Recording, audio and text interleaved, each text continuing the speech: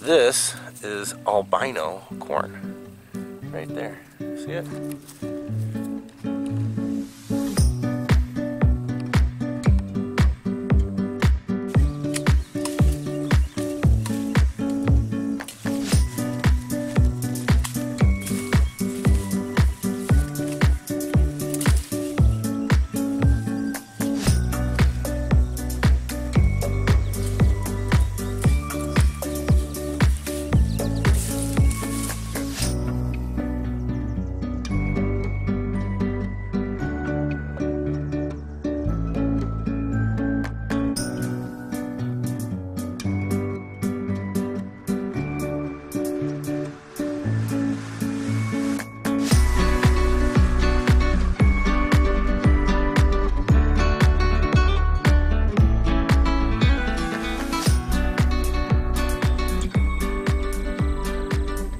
Out here in the wood chip garden again, and this sunflower right here has gotten so big that I've had to stake it up.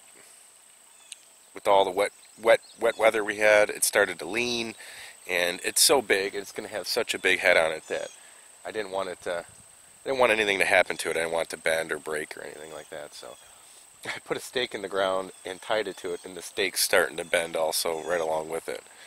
But it's getting close to about maybe 9 feet. Here we go. Bring it down closer. I actually planted more corn. If you can see all this corn, I put a couple rows in. But I'm bringing you down close because I want to show you. I took some chicken wire and just cut it in little strips, about a foot wide, and however long I could get them. I ended up having to lay a couple of them over it. But the reason I did that was because I planted all the corn and stuff started yanking them out again. All the birds and everything was having a heyday with them. And I planted it super thick because I figured something would get into it, and I'm going to have to weed them all out. Not really weed them out, but just thin them out. And you can see I've got a row right here along the corn. And then I've got another row right here. See all the corn, and I'm gonna have to space them out right. But I was just pissed off with all the drama I've been having with my corn, and just one thing after another between the raccoons getting in here, or the deer, and the storms blowing everything over. But you can see everything's kind of starting to stand back up again. Some nice tall ears, but something's still coming in. All the stuff that's been knocked over, something's kind of chewing on them and stuff. So I don't know, but I figured, you know what, it's still early enough in the year that I can go ahead and plant some more. I've never planted any as late as July, at the end of July, but I put some in a week ago, and that's what these little rows here are. Let me show you. I put some more over here. Put a nice row right here. You can see I didn't have enough to do the whole thing, so there's some that's not caged. But I want to show you something super cool. I'm sure you can see it from right there and also right there. Let me get this grass out of the way. But this is albino corn right there. See it?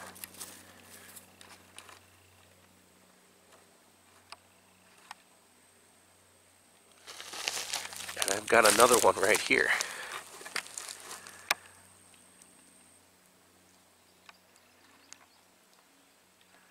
Pretty cool. You've got the regular corn right here, right next to it. And then right back here you've got some albino corn. Now, I've had this happen in the past, and for it to happen, for me to have a couple of them already in this little batch right here.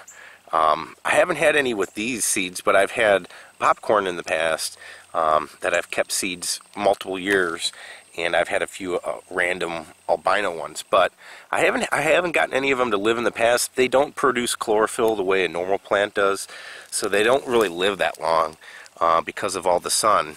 They basically get sunburn, and they lose all their moisture through their leaves because they can't produce chlorophyll the way the other ones do. And you can kind of see this one's leaf is kind of getting messed up. But before anything happened to these little guys, before they got yanked out or before they get you know, overdose on sunshine and stuff like that, I wanted to show them to you. And I thought it was really cool. Albino corn.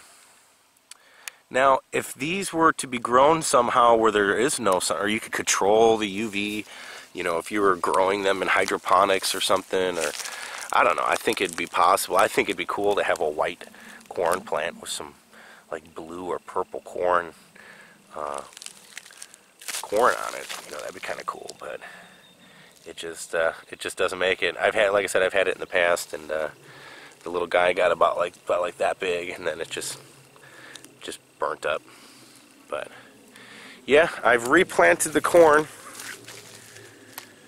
and this one here's got like a little double ear coming out of it, growing out of the same stalk, and that's the one I tied up because it fell over. It didn't fall over, it kind of got pushed over and something chewed on it down here, so I staked it back up. And this one here has got a full tassel on it, but hasn't started producing any ears. So this is all seed that I had bought. A lot of there's still some genetic stuff in these seeds that need to get worked out. You know, you need to basically select the stuff that does the best for your area. I'm not really sure where these seeds were originally grown for this corn, but you can tell that some are just better than others, and some produce better ears than others, and some don't even produce any ears. So you kind of got to go through and select the varieties that you want, select the strongest and best, you know, for your area. The stuff that does good where you're at, keep those seeds from those, keep them year after year, and eventually you have some really good healthy corn. Versus when you buy seeds of anything, it's going to take you a couple years to really get those seeds to adapt.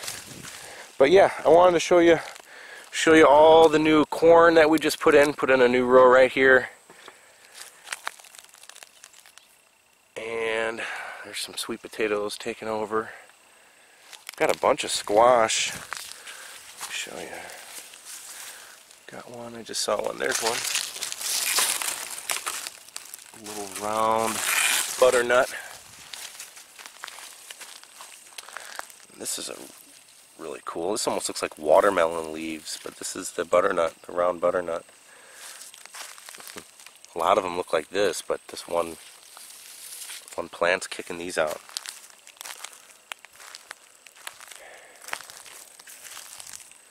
Tomatoes looking good. They're starting to get some color to them. And probably the last thing I'm going to show you, other than the albino corn that's over there, is this squash.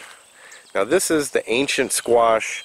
This is those round white egg squash that I found, and basically picked them out of a bunch of gourds, you know, Halloween decorative gourds and stuff like that. And I found a bunch of round, perfectly round white ones that I showed you guys, and I planted them. Now this thing's been growing like crazy, spreading everywhere. It's spreading over here, spreading over there, but it's only produced one fruit on the whole damn multiple plants. It's only produced one fruit. Now I would consider this to be a fail because it must have crossed with something else, and for some reason it's just not producing that well. And the plant's growing awesome. Don't get me wrong, the plant's growing. It's still taking over that tomato over there. But the only fruit it's produced is this thing. Look at this thing. This is not what I originally planted. When you're not growing your seeds yourself and making sure nothing crosses, squash is very, it likes to spread. It likes to spread around. It spreads very easily. It crosses very easily. So this almost looks like some type of darn zucchini crossed with that egg, that little tiny little round egg squash.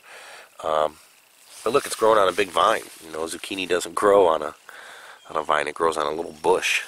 But yeah, it's very similar to like a zucchini It's starting to turn yellow, but it's been like this minty green. Yeah, I don't know. I decided to keep it anyways. Who knows? I don't even know why I'm keeping it. It's not like the thing would be worth saving. You save some seeds from this, and eventually, I mean, you want something that's productive. If you want to weed stuff like that out, you know. You don't necessarily want to keep something that is going to take over your garden and only produce one fruit for you. You know, squash can be very, very productive, where each vine has, you know, 3 to 5 squash or pumpkins on it versus just this one. So, if I'm going to grow those little egg squash, I'm going to order the seeds from Baker Creek. Just a quick update.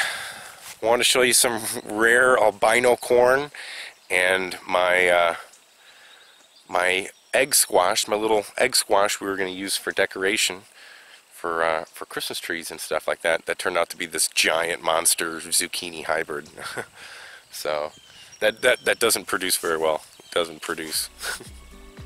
So thanks for watching, guys. We'll see you on the next one, and stay tuned for another video.